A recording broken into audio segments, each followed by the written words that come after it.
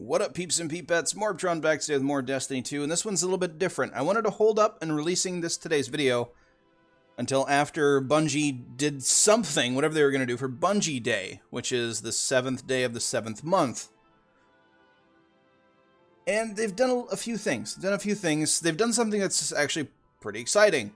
So, the first thing that doesn't really have anything to do with Bungie Day, but just this weekend in general. So, from now until reset on Tuesday, which for me is at noon, East Coast is 10 a.m., West Coast will be 1 p.m., you get triple Valor points in the Crucible. When you log into Destiny 2, it'll say it. It'll say, hey, Trials of the 9 is active. Hey, by the way, if you do anything that rewards Valor, like Mayhem or Quick Play, you get triple Valor. So, farm for that exotic ghost in Mayhem is what I have to say about that. But as far as Bungie Day goes, I'm actually going to tab out of the game. We're going to tab out of the game, and here we are. Moments of Triumph are back. So, let's just see what Bungie had to say. It says, Happy Bungie Day. If you're new to the community, you may find yourself asking, wait, why has Bungie dedicated a day to celebrating itself? Bungie Day was something that was started by the community way back in the day, back when they were with Microsoft and made Halo. It's just something to celebrate Bungie as a whole, because Bungie, back then and even now, has a pretty thriving and healthy community around it. So they've added Moments of Triumph back into the game. It says, starting now, Moments of Triumph for Destiny 2 are available on Bungie.net. From now through August 28th, 2018, players are invited to complete various in-game objectives to earn points towards Triumph points, which will unlock unique rewards. Now, you'll be able to see your Triumph points in-game once the Solstice of Heroes event goes live at the end of the month, on the 31st, actually. But until then, you'll be able to track your progress on Bungie.net. And we'll just take a look at my profile here really quick. So I've got my Xbox Live linked, which I only played until D2 released on PC. So you'll see I only have 80 Triumph points on console. And you'll see I don't have anything, and my character, my Warlock's 305, my Hunter's 134, and my Titan's 304. So there we go. But we go into BattleNet, or PC, and I'm at 215 out of 400 points.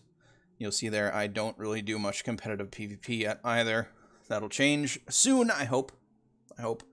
But getting up there in Valor as well, so there we have it. But anyway, you can see the Moments of Triumph. I'm at 215 out of 40 points. You can click on that. Then it shows you the milestones that you can get to and that sort of thing. Now, it doesn't go into great detail yet on Bungie.net what they have for us to do. There'll be more things released once the Solstice of Heroes event goes live, which is kind of like year one of Destiny 2, the culmination, the grand finale, if you can call it that, where you get points for completing things and knocking things off of a list. So here we go, will be revealed later this summer. That's probably going to be something for Solstice of Heroes. I still haven't collected all the region chests. I didn't know that. So here we go, it actually gives you a list of all of the chests if you have that to do. Or here we go, let's see here, complete 20 adventures, view adventures, and then it'll tell you what adventures you have not done yet, and which ones you have. So, Hive Extermination, complete Tier 7 and Escalation Protocol, there we go, defeat Callus in the Leviathan Raid, defeat 100 opponents in the Crucible, complete 20 adventures, I already did that. Now, view raid layers, I did both of them, hooray. And now events, we go to events.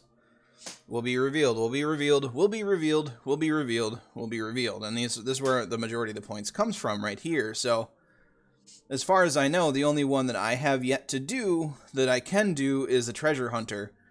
So, which is only 10 more points. So, currently, I'm 10 off from the available maximum in-game right now, which is 225.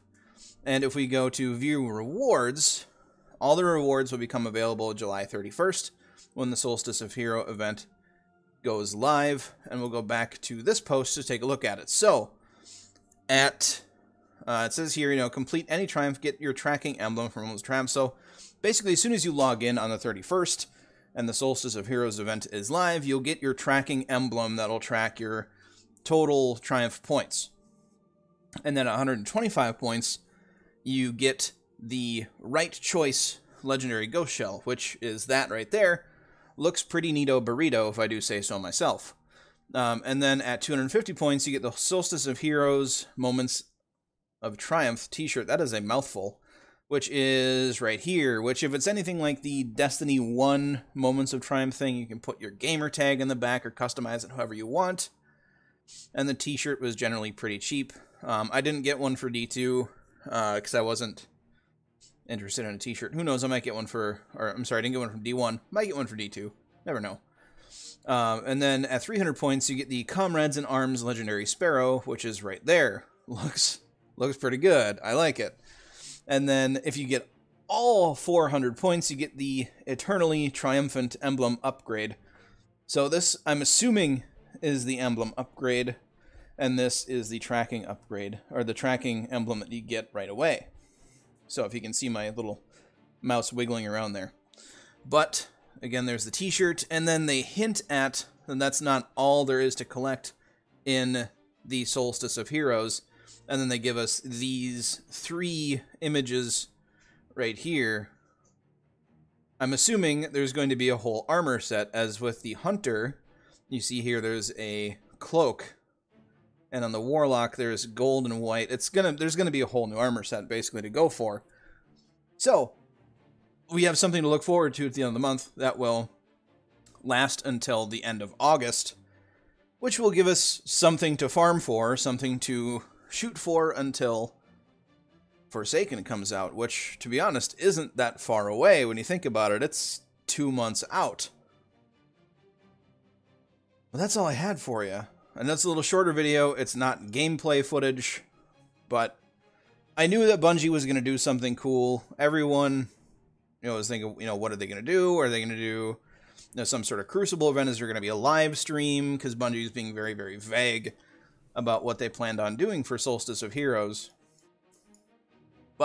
Or for Bungie Day, rather. But yeah, there we have it. So, log on to Bungie.net, see where you're at, see what you have to do to get the maximum of, I think, what was it, 225 currently. And then, once Solstice of Hero goes live, you'll be able to grind to get to that 400 if you so choose. But there we have it, folks. That is all I had for you today. Sorry it's not gameplay footage, but I wanted to cover what Bungie was doing for Bungie Day. Don't forget to have a good day, everybody, and I'll catch you all next time.